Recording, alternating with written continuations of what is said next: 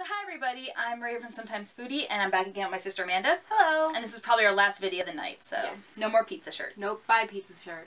So I actually bought these at the Asian food market, I think, or H-Mart, I can't remember.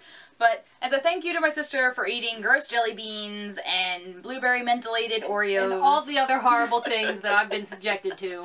I got her something that combines two things that she loves, almonds and matcha green tea. So we have almond matcha.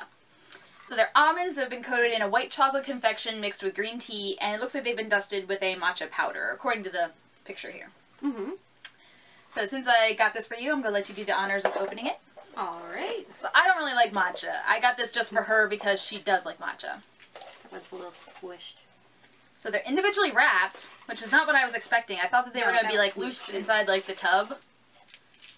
Yeah, I'm you know, shaking it around, I didn't hear them banging around in there. Almonds are pretty heavy, but I mean, you know, with almonds you'd expect it to be like heavier than the way that it feels, but it explains they're individually wrapped or kind of cushioned against each other, snuggled up in there.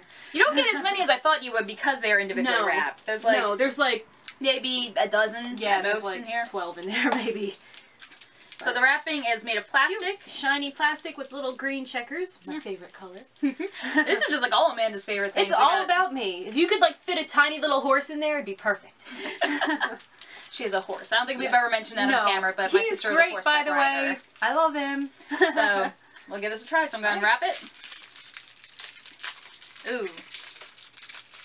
Looks like these got melted and re-solidified because they kind of turned into little shrapnel geodes. Yeah, it doesn't really look super good. I can see this half over here. I feel like it was supposed to look more like that. Yeah. And then this half's like the melted part. Yee.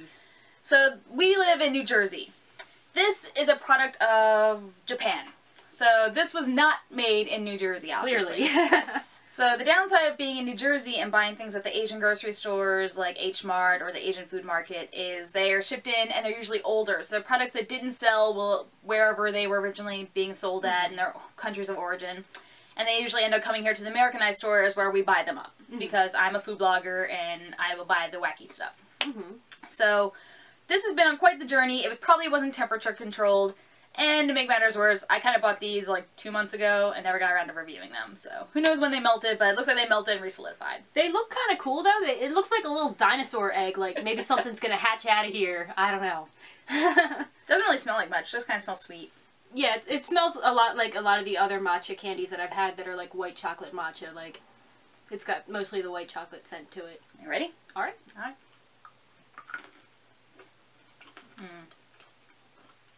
I like it. The coating on the outside reminds me a lot of the coating from the matcha Kit Kats. That's, you know, it's the typical green tea, white chocolate, sweet taste to it. And I really like that. I like the Kit Kats a little bit better than this. I love the matcha Kit Kats, but this is still good. I enjoy this. I've had some really terrible matcha candies before. This is just like really grassy to me, which is why I don't like green tea.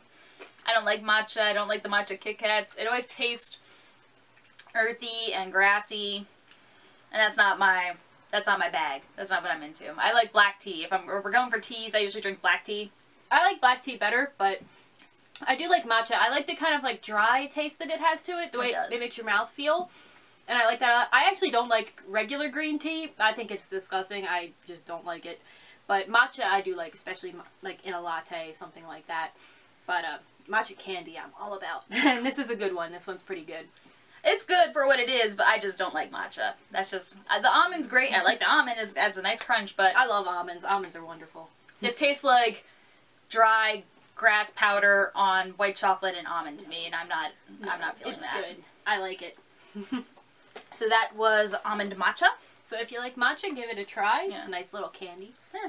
I would say I'd recommend it. Hopefully you don't get a melted one like we did. I mean, it doesn't hurt the candy. It just looks a lot less appealing. Yeah, it looks like some sort of little swamp baby.